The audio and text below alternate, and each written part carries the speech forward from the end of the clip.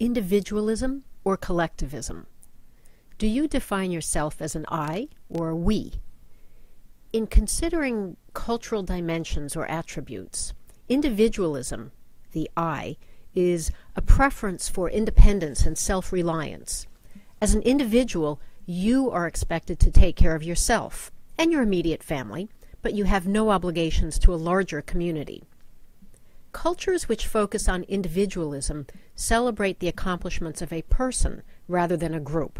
For example, does your employer single out an employee of the month?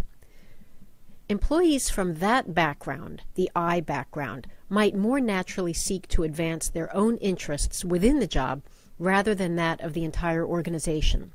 Australia, the US, the UK are all individualist cultures emphasizing the obligations of the individual's human rights, the individual's personal responsibilities. Are you familiar with the saying, the squeaky wheel gets the grease? This comes from cultures focusing on that individual. By contrast, other cultures on the other end of the spectrum, such as China or Pakistan or Venezuela or Ghana, the group is of paramount importance. This is collectivism. An individual is expected to be loyal to that group and not advance his or her own personal interests at the expense of the group. To operate outside the interests of the group is considered downright shameful, both to the individual and that group, whether family or work-based.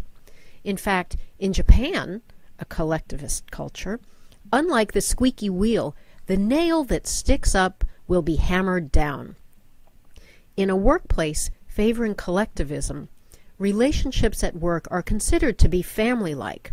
The employer offers protection in exchange for loyalty. An employee with poor skills would not be dismissed, but probably moved to another position.